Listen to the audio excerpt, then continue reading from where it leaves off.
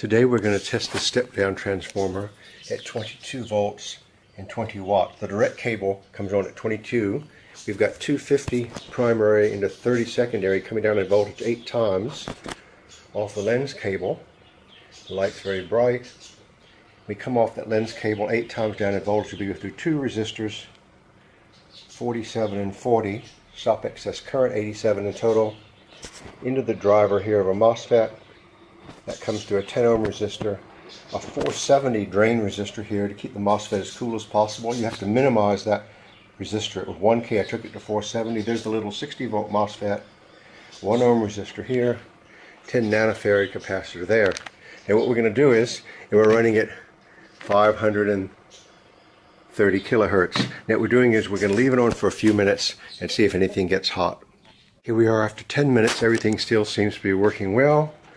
23 volts, 20 watts coming to the primary, secondary coils here to that big primary coil with a 10 nanofarad 440 volt resistor oscillating on 1000 secondary coil 0.71 wire, and that circuit comes here through a 1 ohm resistor into the MOSFET.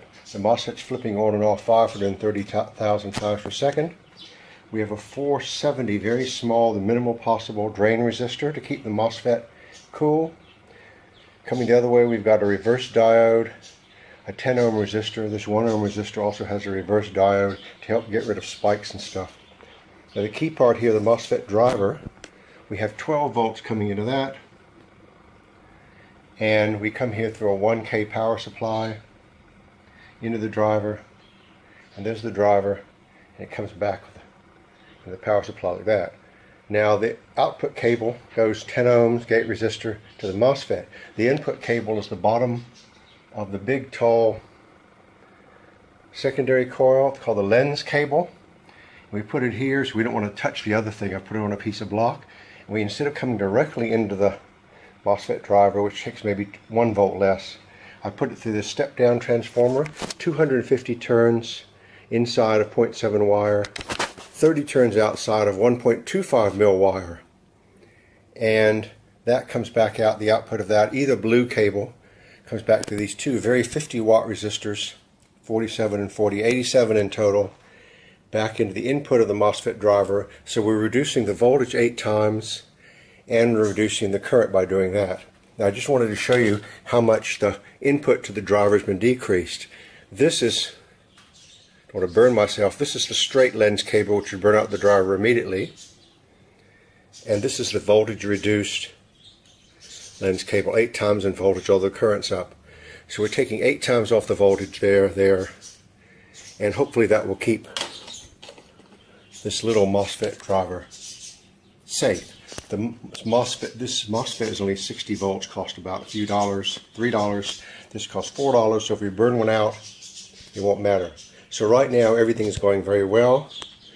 The resistors are getting warm, but that's cool. I'll tell you why in a minute. The MOSFET is staying cool. It can go to 125 without breaking. It's probably like 30 or 40. The MOSFET itself can go to like 175. It's probably about 50C, 60C. And this resistor, which can take huge heat, is cool also. A bit warm, but it doesn't matter because the resistor can't break. So we'll give it another 20 minutes, see what happens. Here we are now after 30 minutes using our step-down transformer.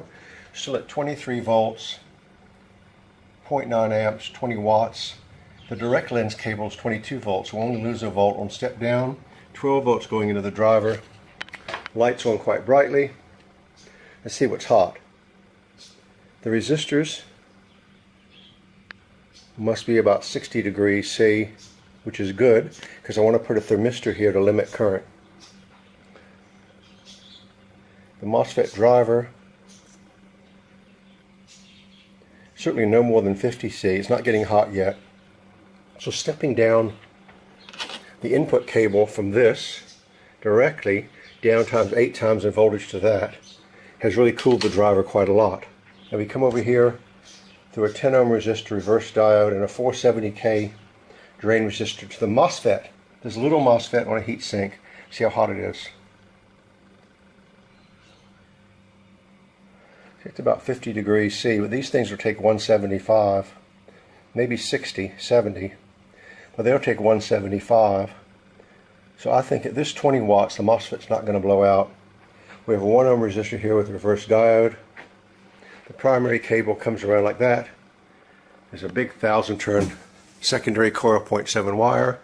We just attach here the refrigerator cable 6 turns and come into that coil. That gives you a step up from 6 to 1000 volts times higher, like 20 times about 3 or 4 kilovolts. And we put a little 10 nanofarad capacitor on at high voltage to help it oscillate. You can put higher resistor here, 2 ohms if you want. It's not going to matter. There's some variations. So it looks like nothing's going to break, and we can run this circuit all day at 20 watts. A lot of power. We certainly have enough power to do our experiments. Look at that. And we can come out of this out cable here. Don't touch this cable because you'll get burned. This output cable, you'll get burned if you do it. Just be careful when you get this speed. You see, if I put that lens cable here directly into that MOSFET driver, it would just burn it out. By dropping the voltage like that, the MOSFET driver is more stable. I could go down to 20 turns, I guess, and drop it even further. We'll see.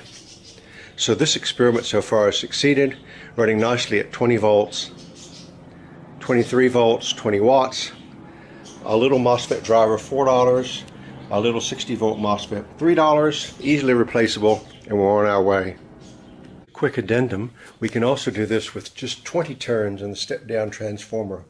Now, and you still got 23 volts and 20 watts. Now when you do this, be very careful on the primary current before it steps down. I just got the shit burned out of me coming near from wireless power, getting anywhere close to it. Look how powerful the signal is in the manger coil. There's almost no voltage. We've gone down 12 times in voltage. So you're protecting the driver quite a lot. The driver wouldn't be stable without a step-down transformer. I used 30 turns before, and now we've just got 20. So we've stepped down 12 times in voltage. We have to go from 22 volts to 23.4, but it's a long step down. So dropping that voltage makes it much easier for these semiconductors to work. And I've had this on for about 10 minutes. They are getting a bit hot, but it's a lot better than burning out the drivers and these semiconductors by putting super high voltage in them. So 20 turns is okay too. 250 to 20 step down and roughly 100 ohms of 50 watt resistors, and it works fine for 10-20 minutes.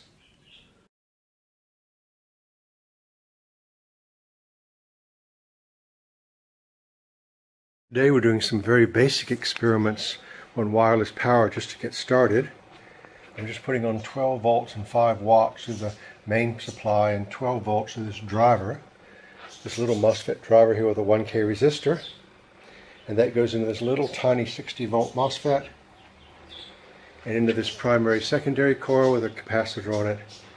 And there's a lens wire that comes out of that bottom of that coil into this step down transformer, 250 to 20 turns to step down the Lenz-feedback through 87 ohms of 50 watt resistors, feedback back into the MOSFET driver so we get a resonant signal.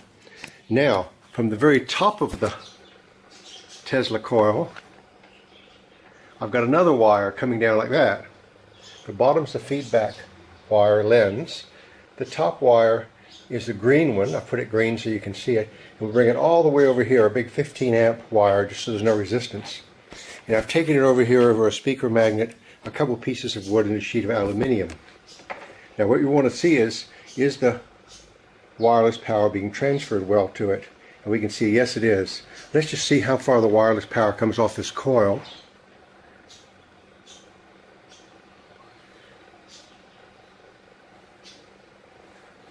Versus around the sheet of aluminium. You see that speaker wire is basically lit up the whole way along. Wireless energy is just coming out of it the whole way along through the insulation. And we get over to this aluminium plate and it spreads out and gets over the whole aluminium plate like that. So it does go through the wire wirelessly, but we can spread it out with the small aluminium plate. And it seems to go all the way up the, look at this, it seems to go all the way up this aluminium rod in the center. So to make this special kind of wireless power work, which is very simple, we just need a green lead from the top of the Tesla coil and a piece of aluminium. And you see there's wireless power coming out all the top of it. I put a plastic there so no current flows directly. And we just put an ordinary coil on top of it like that. And see how much amps we get. Current will flow through it here at about 3 amps. That's what's happening. It's a very easy way to transmit power. Just have green wire aluminium and put a coil on top of it. It can be a huge distance, like all the way across the room. And that's how it works. We're only putting in 12 volts and 5 watts. Very easy way to transmit wireless electricity.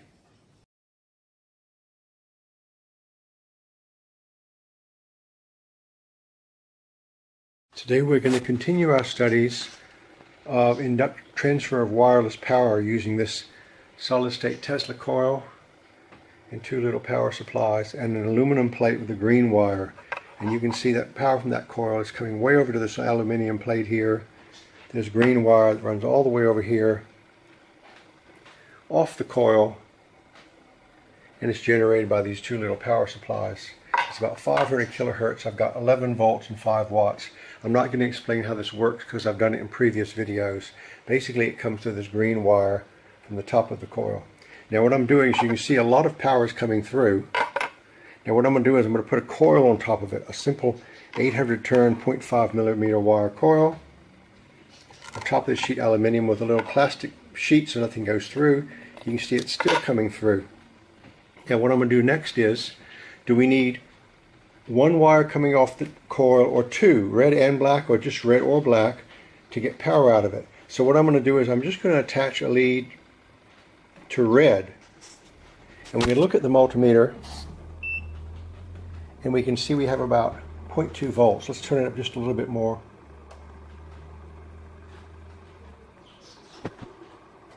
Here we have 0.23 volts coming out of it, AC at 4.9 watts.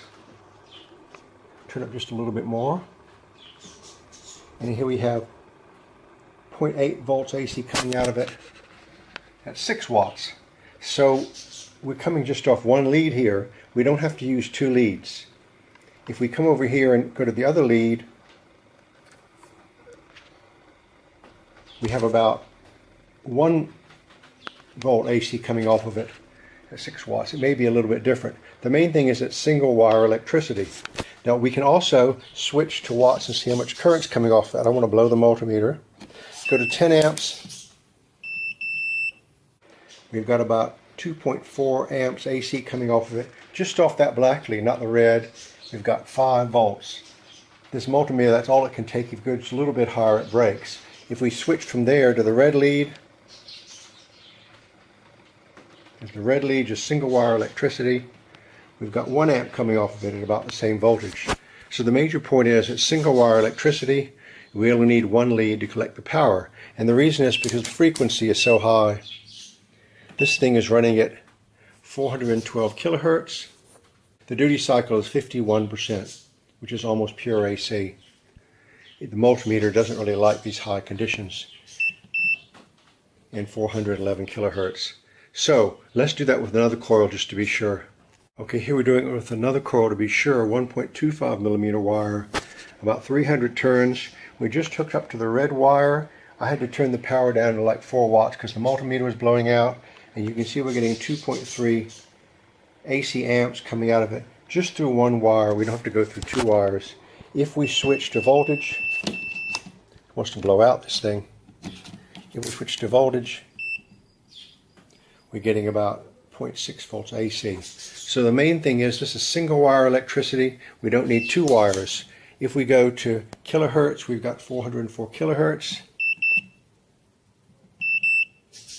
We go duty cycle, we got 49%, so it's almost a pure AC wave. So this, in summary, whatever coil we use, coils with higher capacitance drain a little power, but they all work. This Tesla coil, through that green wire coming around here, will transfer wireless electricity into it like that. And to get the wireless electricity out, we only have to come through one of the leads, not the other. It's wireless electricity, single wire when we come out, and that's very important, because if it's not a wire coil like a spinning disc, if we wanted to collect power or add power, we might just be able to do it with the axle and not the outside, so we don't have to use brushes. That's like Graviflyer did. Maybe all we have to do is apply power single wire to the axle, because it's very hard to go to the outside. You have to get brushes or sparks or something. So having single wire electricity here may be quite critical, and we'll see what we can do with it next. Thank you very much.